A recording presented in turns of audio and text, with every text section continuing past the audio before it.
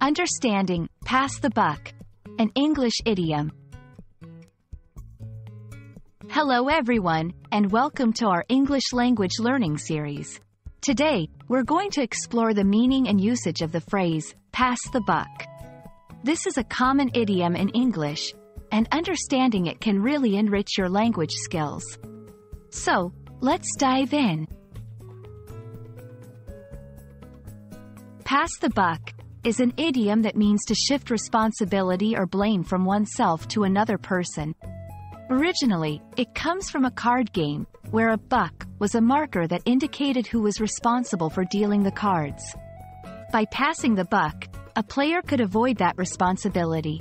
In everyday English, we use this phrase when someone avoids taking responsibility for a decision or action by passing it on to someone else. To better understand this phrase, let's look at some examples. 1. In the workplace, when the project failed, the manager tried to pass the buck to his team, but it was clear that he hadn't provided enough guidance. 2. In family, whenever there's a decision to be made about where to go for dinner, my brother always passes the buck to me. 3. In politics, politicians are often accused of passing the buck when they blame other parties or previous governments for problems. There are several phrases and words that carry a similar meaning to pass the buck.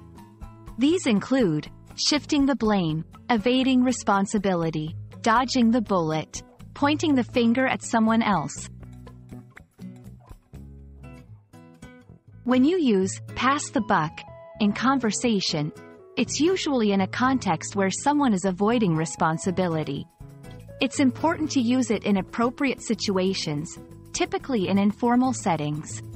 For example, in a discussion about work, you might say, "I feel like my supervisor is always trying to pass the buck whenever there's a tough decision to be made." I hope this video has helped you understand the phrase, pass the buck, and how you can use it in your own conversations. Remember, idioms like this are a great way to sound more natural and fluent in English. Keep practicing, and don't hesitate to pass your questions our way. We're here to help, not to pass the buck. See you in our next video.